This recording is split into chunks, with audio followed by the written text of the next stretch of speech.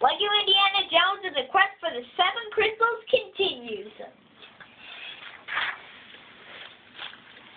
Then they figured out that in the pit was the last 3 crystals. And then they went over inside the temple. And they found a stand that told them that they had to put all the 7 crystals in place. So they were about to put them all in the place where they belong.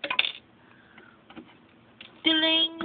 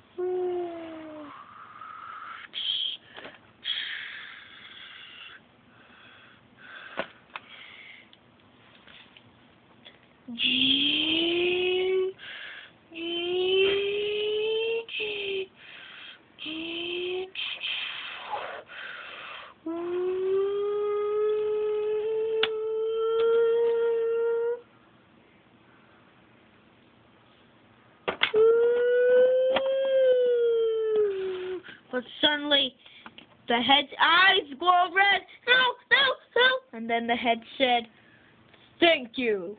You have collected all 7 crystals.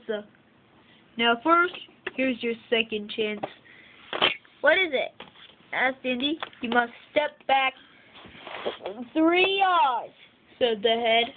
And then once they stepped back 3 yards, suddenly a dragon appeared! "First you must defeat him," said the head. And then they started to fight him. "Oh no. Oh my gosh. Oh my gosh, oh my gosh," said Indy. "This is not going to be easy." But anyway, the dragon was about to breathe fire, and Mutt got away. And then he ran and ran and ran and ran and ran. And Mutt didn't come back. But anyway, then later, Short Round got on the dragon and said, "Oh," said Shorty, "you're trying to put me in your mouth? Well, you can't. I'm too strong for you." "Indy! Short Round, help me," said Indy.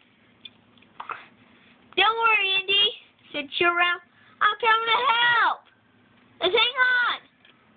But then Mutt came back. "Where have you been, Mutt?" said Short Round. "Well," said Mutt, "I went to the store and bought this sword. I think it would help us with defeating the dragon. So I put the sword in the dragon's mouth, and the dragon fell to the ground."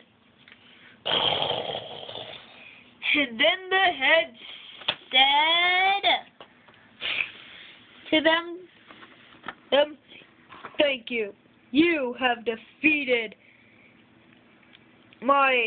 that dragon. And for defeating my dragon and collecting the 7 crystals, I give you the Staff of Light." "Really?" said Indy.